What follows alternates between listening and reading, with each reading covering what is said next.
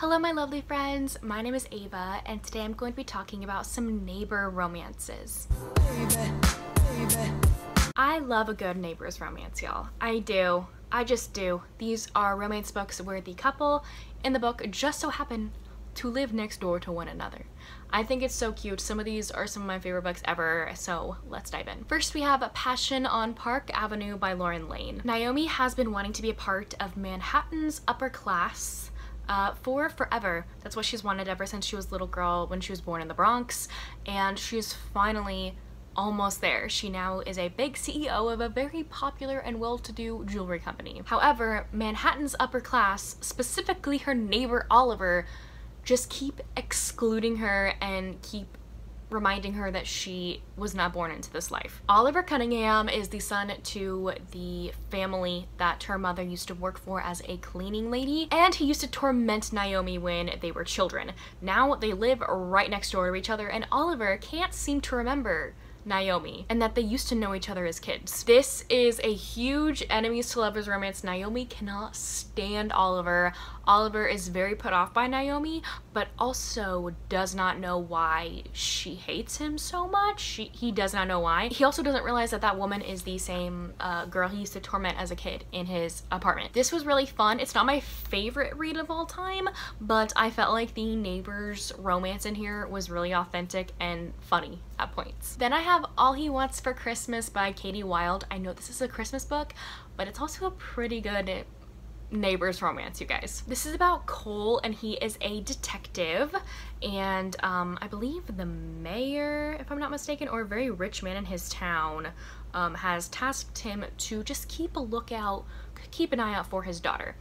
And the hero in here, he is very smitten with his daughter, but I believe she's quite younger than him, and so he doesn't want to make her feel uncomfortable in any way, even though he is very smitten with her and thinks that she's just an angel sent from above. He's not going to do anything about it.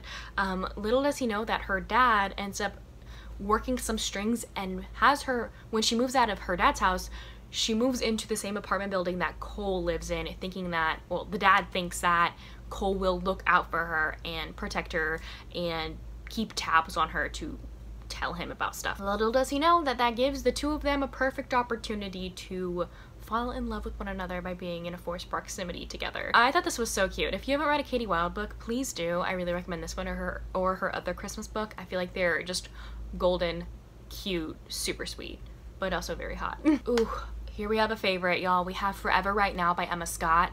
No one has read this book but me, and more people need to read it. You need to read this book. This is about Darlene, and she's just coming out of, I believe, rehab.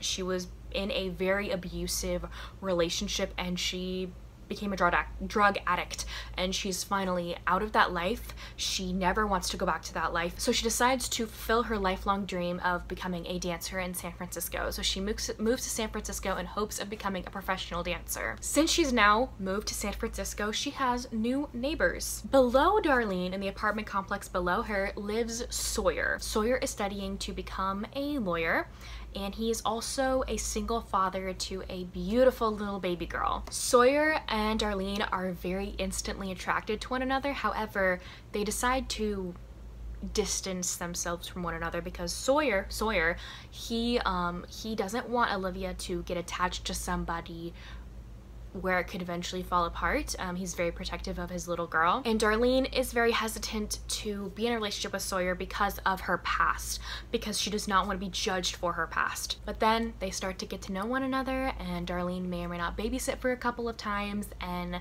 they start falling in love with one another and finally telling each other how they feel. And oh my gosh, this book is so good. It's very heavy, very emotional at points, so please beware, but no one has read this book and more people need to read it because it is honestly just beautiful. Next I have The Air He Breathes by Brittany C. Cherry. This is about our hero who has recently faced a horrible tragedy. He has recently lost I believe his son and his wife in a tragic accident. Then our heroine in here, she has also experienced loss. Her husband recently died, and she is now a single mother. Ever since her husband died, she's been living with her mom coping with what she's going through, and she and her daughter, or I believe it's her daughter, decide to go back to their house after being away for a little bit, and she realizes once she gets there she has a new neighbor who is the hero here. And the way that they meet is very unfortunate. She accidentally hits his dog with her car, and she ends up driving him with the dog to the vet. It's a whole thing, and he's a super upset, obviously, and she's trying to remedy the situation and like pay him back in any way that she can, and she's telling him that the dog will be fine, it's okay, we're good, I'm so sorry about this, and he's just like mean and grumpy. He's basically the town grump. He's the town grump. And basically, he just doesn't like her from that point on, does not like her. But then they start to get to know one another, and they use one another in a sense to deal with their grief of losing the person that they love. They get together and think that the other person is their spouse that died. It's very unhealthy, and they decide to, once they decide to cut things off, they start to actually realize and learn about who this actual other person is, and they actually start to fall in love with one another. Sorry, that was a lot of actuallys. This book is honestly beautiful. I love Brittany C. Cherry so much. I feel like she just writes beautifully, amazingly well. Ooh, then we have probably my favorite neighbors romance of all time. You have Heidi's Guide to 4 Letter Words by Tara Civic and Andy Arndt. Y'all, this book, so good.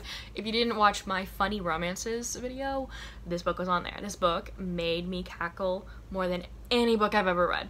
Listen to the audiobook if you haven't yet. The audiobook is 10 out of 10. Amazing, wonderful, beautifully done. So this is about Heidi, and she just got fired from being a kindergarten teacher. And the only job that she comes across is a job at an audiobook company. And her first day on the job, she doesn't realize that this company only does audiobooks for steamy books. And she categorizes herself a little bit as a prude, a little bit shy, a little bit skittish about stuff like that. And so one night, she gets pretty drunk off some boxed wine, and she gets some old podcasting equipment out and decides to read scenes from a naughty book on a podcast and posts it drunkenly in hopes of getting more comfortable around the space that she's been put in for work, and to hopefully get enough confidence to ask out her next door neighbor she has a huge crush on, and she talked about him a lot on this podcast.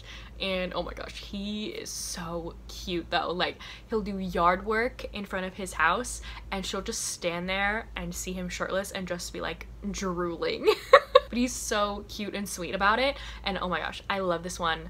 If you want a book to make you laugh, this is it. Then I have Neighborly by Christina Jackson. So Heaven and her boyfriend Calvin end up moving to a new, I think like a duplex, and there she meets their next door neighbors, and their names are Tasha and Steven. Tasha and Steven have been married for quite a long time, but they also kind of have a little bit of an open relationship. And so the moment that Tasha and Heaven see one another, they cannot stop thinking about one another. Like, these two women are thoroughly infatuated with one another, and so their respective partners are all for it. They're like, go for it, do your thing, get with her, do what you want. Good. Then I have Beach Read by Emily Henry.